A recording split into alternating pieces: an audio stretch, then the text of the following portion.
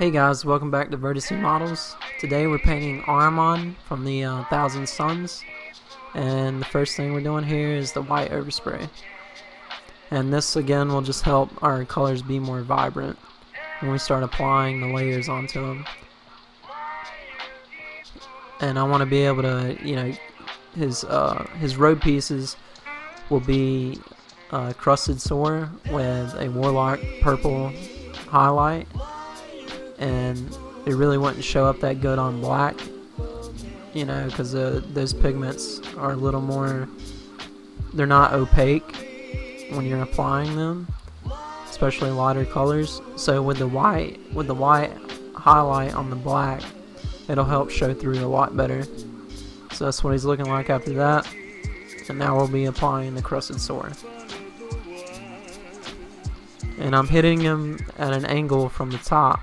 That way, well, you'll see. That way it catches the edges of his robes.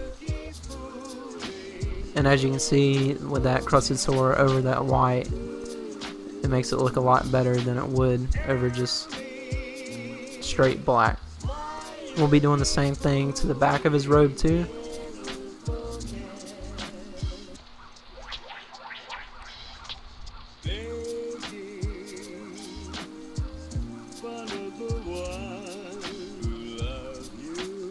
So same principle, we're just working it up the back of his robe there.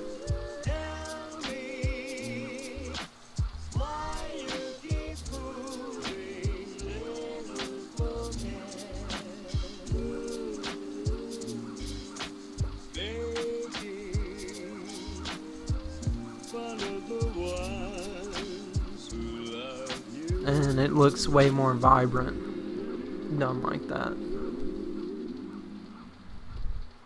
So next we'll be using the Warlock purple, which is really pink.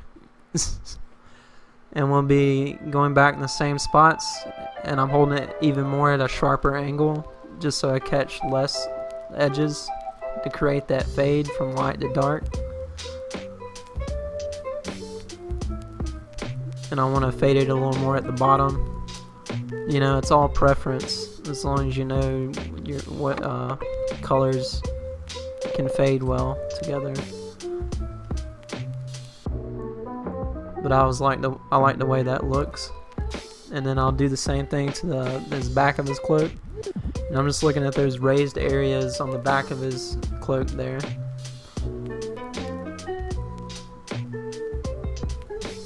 Next we're using skeleton bone, and we're spraying the underside of his cloak.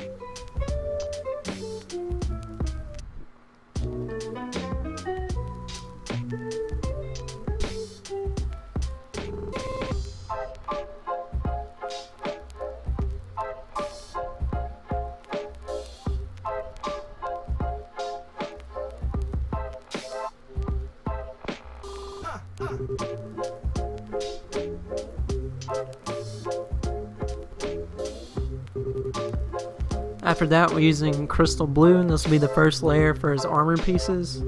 So his feet, his shoulder pads, his backpack, and his disc. And if you're wondering why his head ain't there, I'm basing his head a different color, so I was gonna airbrush it separately. But we're using crystal blue just on his armor pieces, and the top of his disc that he comes on, which I paint that separately. You'll see that later in the video.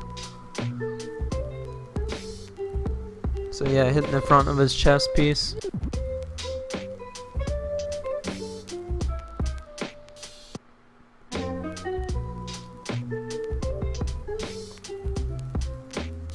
Shame on you, you macho shithead.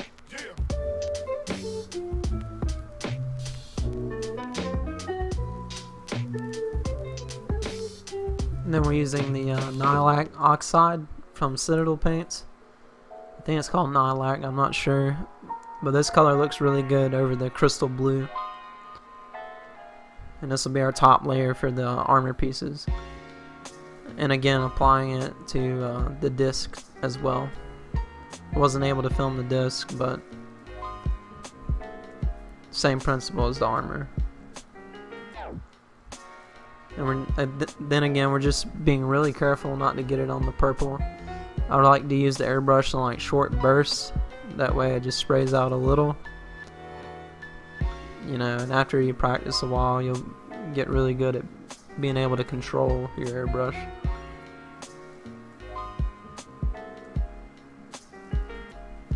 And then for his head, I'm going to be airbrushing that with a mixture. I do a mixture of plate mail and weapon bronze from Army Painter. It makes a really cool antique looking gold. And I'll just mix those 1-to-1. That's what it's looking like in the pot. And I'll just base the whole head that color. The majority of it will be that color, so this just makes the workflow easier.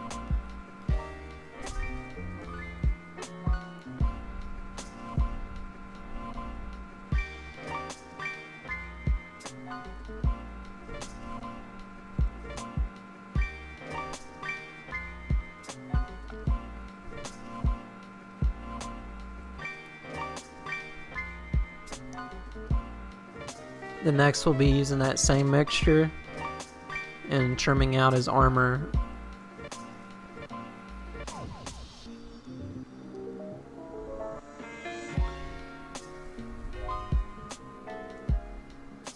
As you can see, we did the same thing to the disc. And this is what he's looking like after he's got the gold trim on.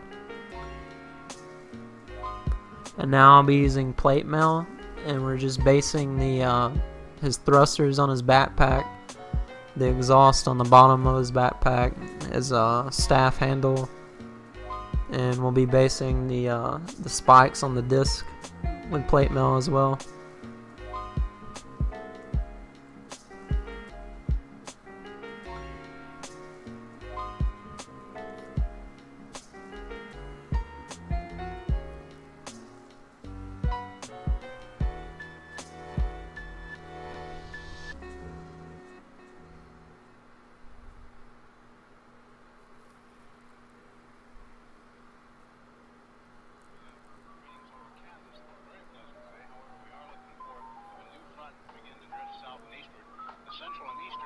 So after that's everything's based, and we're just looking at the disc now. That's what it's looking like, and that's what he's looking like after all the metal's based.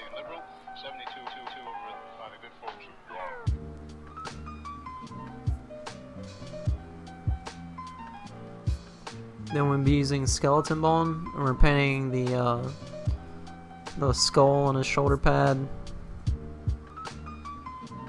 I think he's got a couple more bone parts. He's got a little bird skull hanging off his staff that we'll paint skeleton bone as well. And in the Ponca City Blackwell area, 68 degrees today.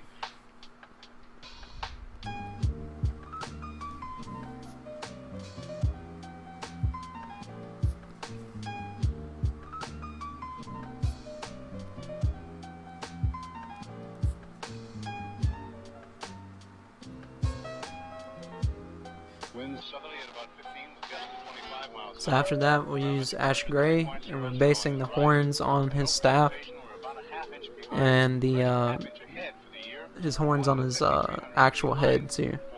For the year so far, we'll be looking for a little bit of a change tomorrow, and of course the possibility of some scattered showers. Today, of course, there's nothing showing up on the radar. However, the satellite photo was pretty interesting for the western half of the U.S. That's what that's looking like. Along that frontal system, and that wide band of fairly heavy snows. Now, what will happen each time? We're using fur brown now, and we're going to be basing his holster for his pistol, his belt right there, and the sack hanging off his staff.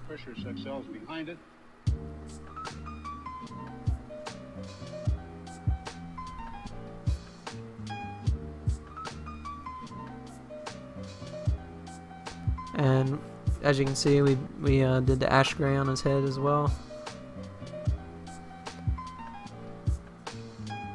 Next we'll be using mummy robes, and we're painting the sash around his waist, his belt,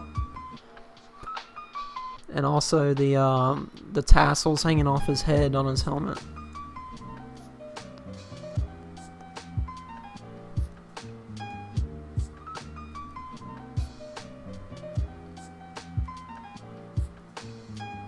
So that's what he's looking like now. Got his belt painted, got his leather painted, and then I painted his, he's got a little feather hanging off. I just painted that with pure red.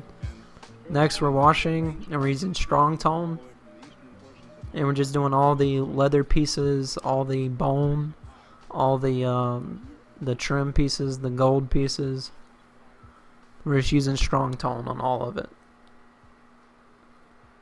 And that's what he's looking like after that wash. We do the same thing to the head as well.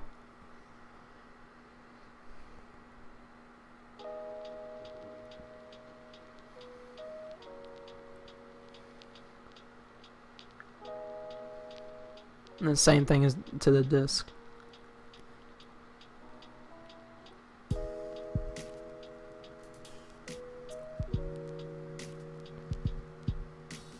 So after that we'll be using dark tone, and we'll be washing his gloves and all the metal pieces, his staff handle, any chains hanging off of him, his exhaust on the back of his backpack.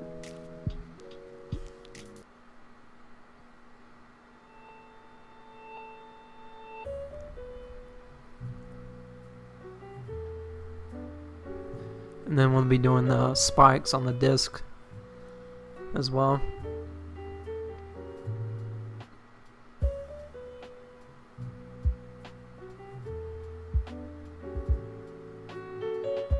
And that's what everything's looking like so far. Pretty cool.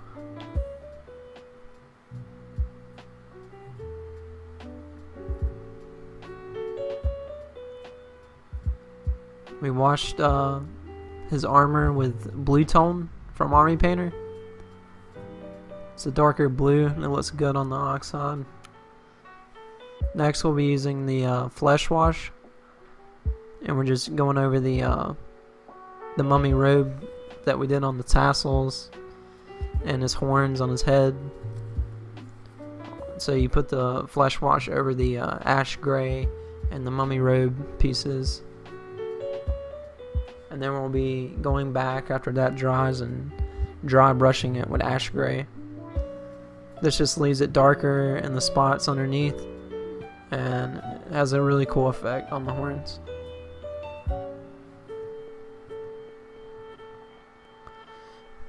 Then we'll be using mummy robes, and we're just painting painting the pre-glowing areas. So like this little flask down here, I'm gonna have glowing. All the little orbs on his chest, I'm gonna have glowing. So we're painting it with mummy robes. That way our glow color will be nice and opaque on top. And I'll be using the airbrush to spray the oxide on top of those orbs.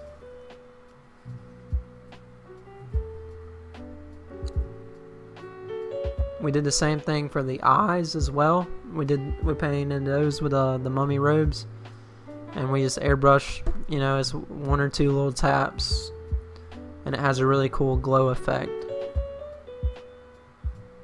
The oxide is already a technical paint, and the way it dries is the effect it gives, along with the white pre-highlight, and it makes it look cool.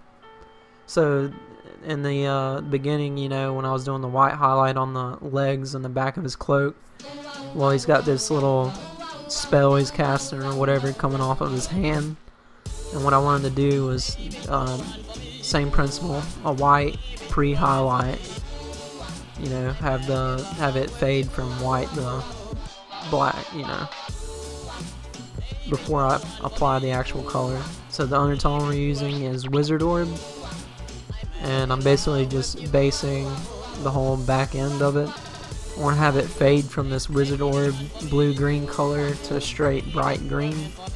I'm not too worried about overspray because I want it to have that lighting effect on it. so the overspray just adds to that. And then here we're using the Jungle Green by Army Painter, and you know, I left that front part white, so when I hit it with that green it's nice and bright, because the green is already not as opaque as your normal colors.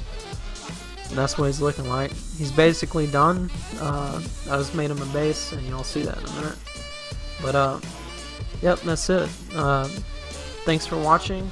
I noticed, you know, I've been getting some subscribers lately. That's pretty cool that y'all are liking my videos. Thanks for watching, and I'll be trying to post more regularly from now on. Hopefully once a week I'll be getting a video out. But yeah, thank you again, and bye.